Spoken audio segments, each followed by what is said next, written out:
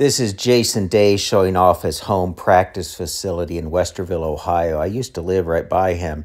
It's on a man-made reservoir, so his backyard will never have neighbors.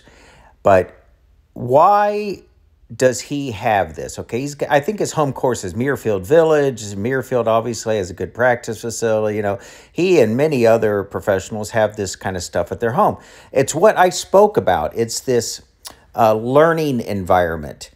If you can just go out to your backyard without any strangers around, without driving your car, take a break, go inside. It's a learning environment where you're not surrounded by people, and this is where you can get serious work in. And in my case, I haven't been to a driving range in like 6, 7 months, and I just have a crappy little backyard. Nothing like this, because I'm getting so much more work done in my backyard than I would ever get done, here.